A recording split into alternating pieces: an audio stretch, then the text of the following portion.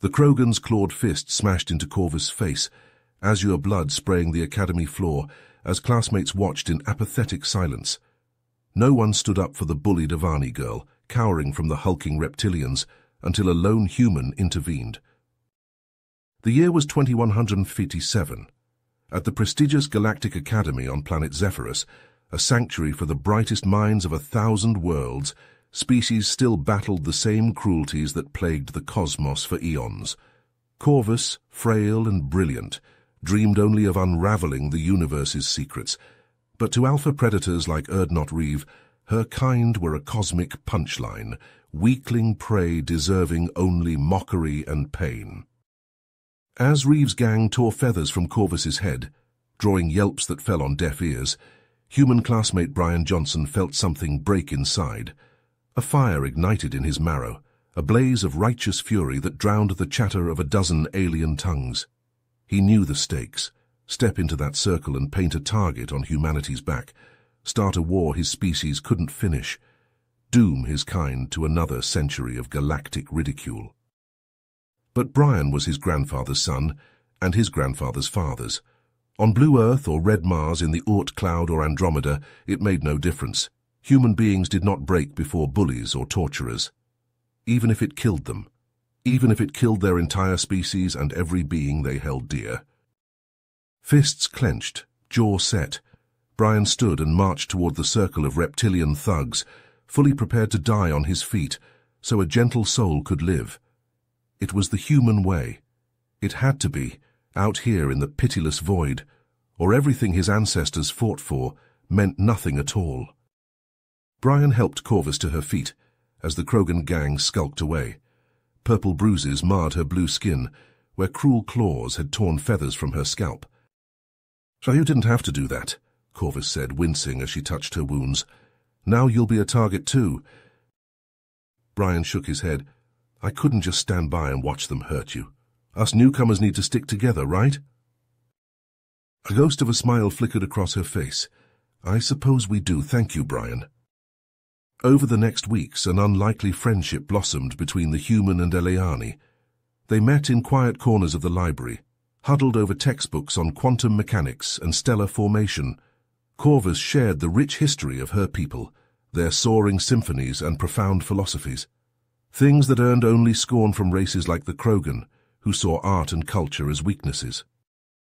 "They think we're soft," Corvus sighed one day as they sat in the academy gardens surrounded by alien flowers, "that we don't belong here, among the elites of the galaxy." Brian nodded. "I know how you feel. A lot of folks don't think humans should be here either. We're too new, too unproven.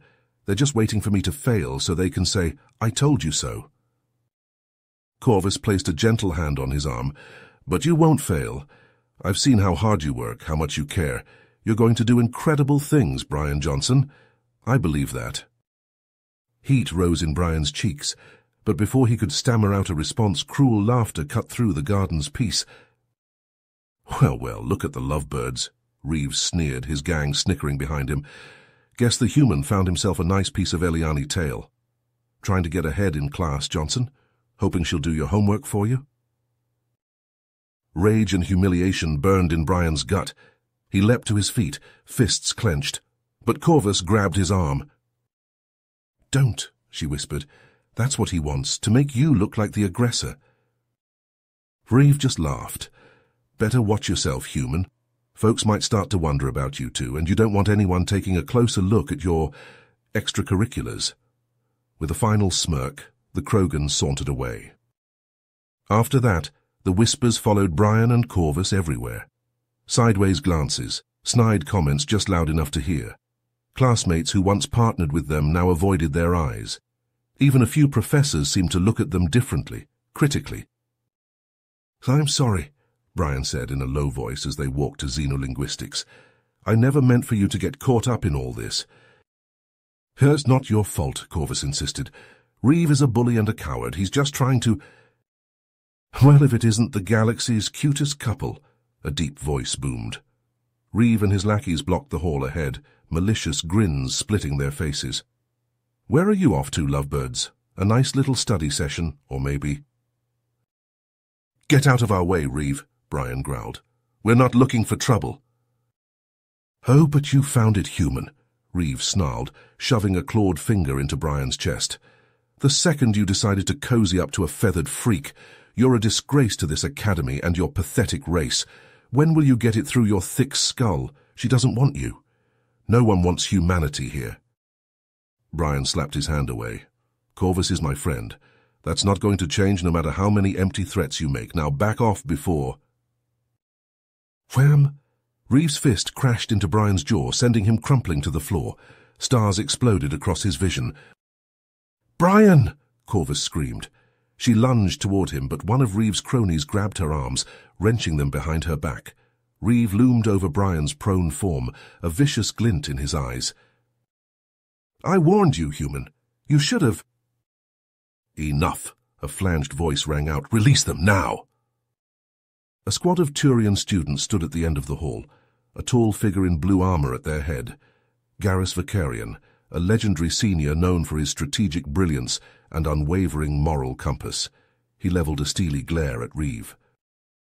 The Krogan blinked, then signaled his gang. They shoved Corvus away, backing down the hall.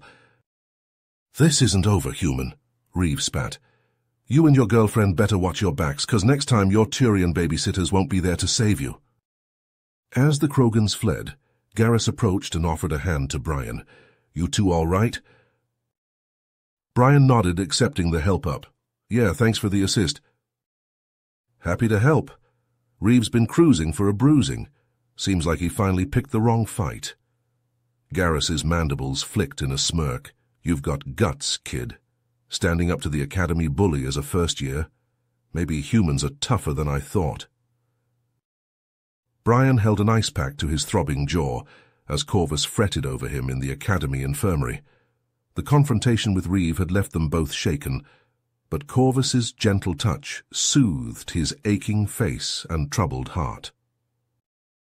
"I was so scared when he hit you," Corvus said, voice quavering. "I thought—" Brian grasped her hand. "I'm okay, Cor. Reeve's just a bully. We can't let him win." Corvda squeezed back, resolve hardening her features. "You're right. He wants to divide us, make us afraid. We have to stay strong, together." The attack sent shockwaves through the academy. Fights were rare, and cross-species violence rarer still. Fearing rising tensions could tear the fragile peace apart, the administration took drastic action. "The Galactic Unity Project," Dean Talori announced to the assembled student body, "will build the bonds of fellowship among our diverse peoples. You will work in small teams to overcome great challenges. Only together will you succeed."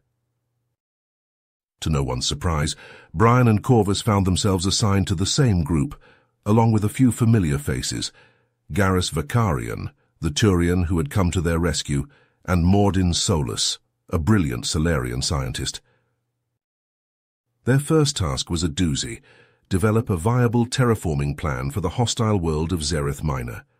The planet's choking atmosphere, crushing gravity, and deadly predators posed quite the puzzle. But as they pored over the problem, an amazing thing happened. Corvus approached it like an artist, sketching out creative solutions. Mordin rattled off a dozen scientific angles. Garrus saw the big picture, proposing how to deploy their limited resources, and Brian, with his human flexibility, found ways to combine their disparate ideas into a unified whole. Days of intense collaborative work birthed a truly innovative proposal. Mordin's genetically engineered lichen would slowly enrich the atmosphere. Corvus designed soaring habitation towers to minimize exposure to Zereth's gravity. Garrus plotted out a phased settlement plan balancing safety and efficiency. Brian integrated it all and pitched it with passion. Their presentation wowed professors and students alike. Praise poured in from every corner of the academy, except one. Reeve glowered as the lords heaped up on Brian's team. Each approving nod from a teacher, each congratulatory clap on the back from a peer, was a twist of the knife. This human needed to be put in his place, and Reeve would be the one to do it. Subtle at first, things started to go wrong. Simulation parameters mysteriously changed overnight. Key files vanished from team data drives. Whispers spread that the group's success was more luck than skill. Brian and his friends fought back, working twice as hard to overcome every setback. But Reeve escalated in turn. Culminating in the day, it all went to hell. The simulator sealed around them with a hiss. The mission: rescue civilians trapped in a disintegrating space station. Brian and his crew leapt into action, Garrus coordinating, Mordin calculating, Corvus improvising. They were a well-oiled machine, racing the clock to shuttle survivors to safety. Then the station's reactor exploded, except it wasn't supposed to. The whole level collapsed, bulkheads crumpling like tissue paper. Flames and debris filled the air as the team scrambled. Corvus screamed, pinned under a massive girder. Brian didn't hesitate. He charged into the inferno, ignoring the searing heat, the slashing shrapnel. He put his back into the scalding metal and lifted with all his might. Corvus crawled free, but a secondary explosion slammed Brian to the floor in a spray of blood. Somehow they made it out. The last survivors secure, Mordin overrode the sim with an emergency abort. They materialized in the staging room to a scene of chaos, medics rushing in, Garrus shouting for aid, Corvus sobbing over Brian's mangled body. It was bad, damn bad. Brian had saved them, saved the mission, and it might just cost him his life. He awoke in a haze of painkillers and confusion, a hospital room, sterile and white. Corvus slumped at his bedside, feathered head in her hands. Garrus and Mordin argued in hushed tones in the corner. Sabotage, Mordin was saying. Undeniable. Hack change simulation, increased hazard level. But who would do such a thing, Garrus growled. Who would put lives at risk like that? Isn't it obvious, Corvus said, voice flat and cold as a vacuum. Reeve, he did this, he hurt Brian. The others fell silent as the horrible truth settled in, their friend, their leader. Cut down by petty malice, the unfairness of it all crashed down on them. Corvus took Brian's hand, tears sparkling in her luminous eyes. You're going to be okay, she whispered. We need you. I need you. Brian squeezed weakly, a ghost of a smile on his pale lips. The road ahead wouldn't be easy, recovery, investigation, retribution, but with his team by his side, he could face anything, even a galaxy that seemed set against him. Because they were more than friends now, more than teammates, they were family, forged in the crucible of shared adversity and tempered by loss and love. And no force in the universe, not Reeve, not ancient prejudices, not even death itself could break a bond like that. The steady beep of medical monitors filled Brian's ears as he blinked awake. His body ached, a map of bruises and bandages from the sabotage simulation. But his mind was clear, focused on one driving need, to get back to his team. You're one tough kid, a grizzled doctor said, checking his vitals. Most humans would still be in a coma after what you went through, but you're healing up nicely. Brian managed a weak grin. I had a good reason to wake up, Doc. As soon as he could walk, Brian made his way to the Academy Commons. Corvus, Garrus, and Mordin were huddled at a table, poring over data pads. They looked up as Brian approached, and Corvus let out a gasp. You're okay. She leapt up and wrapped him in a fierce hug, mindful of his injuries. Garrus clasped his shoulder, mandibles flared in a Turian smile. Knew you were too stubborn to let a little explosion keep you down, the soldier said. Mordin nodded, large eyes assessing. Healing progressing well, estimate 92% functionality, impressive resilience for human physiology. Brian chuckled, easing into a seat. I couldn't let you guys have all the fun without me. What's the latest? Their faces turned grim.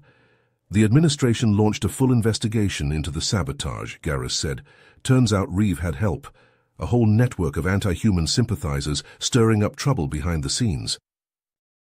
But they slipped up this time, Corvus added, eyes hard. Left a trail of evidence a mile wide. Reeve and his inner circle are in custody, facing expulsion and criminal charges. Brian let out a slow breath. Good. I'm glad the Academy is taking it seriously.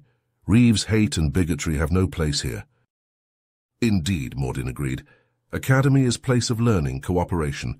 Reeve's actions antithetical to core values. Garrus leaned forward. There's more, the Galactic Unity Project. It's being declared a resounding success, and we're being held up as the shining example." Brian blinked. "Us? But we nearly died in that last simulation."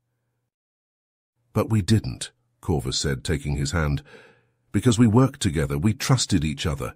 That's what the project was all about." In the following weeks, Brian and his team threw themselves back into their studies with renewed vigor. The shadow of Reeves' treachery no longer hung over them, and they flourished in the spirit of collaboration the Academy now fostered. As the term drew to a close, the entire student body gathered for a grand ceremony celebrating the Galactic Unity Project. Species of all kinds sat side by side, a tapestry of diversity united in purpose. "This year has tested us, Jay," the headmaster said, voice ringing across the auditorium. "Challenged us to confront prejudices, both external and within ourselves. But through the Galactic Unity Project, we have proven that our strength lies in our differences, not despite them." Brian felt a swell of pride as his team was called to the stage. They stood tall, shoulder to shoulder, as the headmaster extolled their accomplishments. Garrus, the strategist, Mordin, the scientist, Corvus, the visionary, and Brian, the leader who bound them together. One by one, dignitaries from their respective species came forward to present them with commendations. The Turian Primarch, the Solarian Dalatras, the Eliani Matriarch, and for Brian, a grizzled Systems Alliance admiral who shook his hand with a knowing gleam in his eye. "You've made humanity proud, son," the admiral murmured. But the greatest honor came from Corvus herself. She turned to face Brian, luminous eyes shining with emotion. "Brian," she said, voice carrying across the hushed auditorium, "when I came to this academy I was afraid that I would never find acceptance, that my people's ways would forever mark me as an outsider." She reached up and plucked a gleaming feather from her crest. "But you showed me the truth. That strength comes from embracing our differences, not hiding from them. You stood by me, even when the whole galaxy seemed against us." Corvus pressed the feather into his hand, soft and warm. "This is a symbol of my trust, my respect, and my love. You will always be a part of me, Brian Johnson, no matter where the stars may take us." Tears pricked Brian's eyes as he curled his fingers around the precious gift. "I'll cherish it always," he whispered, "and I'll cherish you, Corvus. My friend, my confidant, my sister in spirit." The auditorium erupted into applause, a thunderous swell of celebration and unity. Brian looked out over the sea of faces, human and alien alike, and felt a profound sense of belonging. They had started as strangers, thrown together by chance and political maneuvering. But now, forged in the crucible of hardship and tempered by understanding, they stood as something more, a living embodiment of the ideals the Academy espoused. As the ceremony concluded, and the student body began to disperse, Brian found himself lingering, savoring these final moments. The future stretched out before them, unknown and exhilarating. He would enter the Systems Alliance as he always dreamed, while Corvus returned to uplift her people with her newfound wisdom. Their paths might diverge, but the bond they forged would endure. The lessons they learned, the laughs they shared, the battles they fought, both external and within, these would stay with them, guiding lights in the vast, uncertain galaxy. And so, with a final embrace and a promise to always stay true, Brian and Corvus parted ways. Not with sorrow, but with joy, secure in the knowledge that though the stars may separate them, their spirits would forever be entwined. Brian looked down at the feather in his hand, marveling at its delicate strength, a reminder of the friend who changed his life, and the man he had become. With a smile, he tucked it carefully into his pocket, close to his heart. A symbol of his time at the Galactic Academy, a symbol of the future they would build together, no matter the distance, a future of acceptance, of unity, of hope. The future they would forge, one friendship at a time in the cold light of distant stars. The feather was faded and worn, the once vibrant colors muted by time and the struggles it had witnessed. Yet as Brian clutched it in his hand, memories of his days at the Galactic Academy rushed back, as vivid as if they had happened yesterday. The laughter shared with Corvus in the gardens, the long nights spent poring over quantum mechanics, the unwavering support they had shown each other in the face of cruelty and adversity. He never imagined he would see her again like this, chained and bruised in the depths of a Batarian slaver den. In the years since the academy, Corvus had become a fierce advocate for her people. She had spoken out against the injustices faced by the Eleani and other marginalized species, her voice a clarion call for change. But her activism had come with a price. The Batarian slavers, seeking to make an example of her, had abducted Corvus and dozens of other prisoners. Now, as a decorated Systems Alliance Marine, it fell to Brian to lead the rescue mission. His squad moved silently through the warlord's stronghold, dispatching guards with ruthless efficiency. But as they breached the holding cells, Brian's heart stopped. There, among the huddled captives, was a face he would know anywhere. "Corvus," he breathed, rushing to her side. With trembling hands, he removed her shackles, his eyes never leaving her face. "I'm here. I've got you." Corvus looked up at him, her luminous eyes filled with a mixture of disbelief and hope. "Brian, is it really you?" He nodded, a lump forming in his throat. "I made a promise, remember? To always stand by your side. I intend to keep it." As they made their way out of the cells, the alarms began to blare. Batarian guards swarmed from every direction, their weapons trained on the escaping prisoners. Brian and his squad formed a protective circle, their guns blazing as they cut a path through the enemy forces. But in the chaos of battle, Brian felt a sudden searing pain in his chest. He looked down to see a dark stain spreading across his armor, a Batarian sniper's round having found its mark. He stumbled, his vision blurring at the edges. "Brian!" Corvus cried, catching him as he fell. She supported his weight, half dragging, half carrying him towards the extraction point. His blood stained her feathers as she tried to keep him conscious, her voice a desperate plea. "Stay with me, Brian, please, just hold on." They burst out into the open air, the roar of the shuttle's engines filling the sky. Brian's squad provided covering fire as Corvus helped him aboard, laying him gently on the floor. She cradled his head in her lap, tears streaming down her face. "You're going to be okay," she whispered, even as the light in his eyes began to fade. "We'll get you help. Just stay with me." But Brian knew his time was short. With a trembling hand, he reached into his pocket and withdrew the Eleani feather, now worn and faded with age. He pressed it into Corvus's hand, a small smile playing on his lips. "I've carried this with me every day since you gave it to me," he rasped, his breath coming in short, painful gasps. "A reminder of our friendship, of the bond we forged." Corvus clutched the feather to her heart, her body shaking with sobs. "Brian, please, don't leave me." He reached up, brushing a tear from her cheek with a blood-stained thumb. "I'll always be with you, Corvus, in here." With his last ounce of strength, Brian tapped a finger against her chest just above her heart. Then, with a final sigh, he closed his eyes and was still. Corvus let out a wail of anguish, burying her face in Brian's neck. She rocked back and forth, whispering a prayer in her native tongue for his soul. The shuttle carried them away from the stronghold, the smoke of battle fading in the distance. In the aftermath of the mission, Corvus returned to her people, carrying with her the story of Brian's sacrifice. She spoke of his courage, his compassion, his unwavering commitment to justice. Her words struck a chord with the galactic community, reigniting the ideals of the Galactic Unity Project. A statue was erected at the Galactic Academy, depicting Brian and Corvus as they were during their days as students. They stood side by side, united in their friendship and their shared vision of a better future. It served as a reminder to all who passed by of the power of empathy, the strength of the human spirit. And though Brian was gone, his legacy lived on.